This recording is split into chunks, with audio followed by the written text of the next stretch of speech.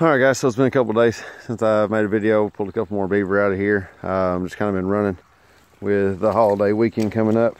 We had a little bit of rain the other night, which helped move some water. And today, once again in my double set right here, I have gotten a nice little otter. This is a male, and I'll call him in here in just a second, but good looking otter. I get him skinned, I'll see if he's blue or not. You know, it's a little early, but I'm gonna pull a section of this dam down, start draining the water.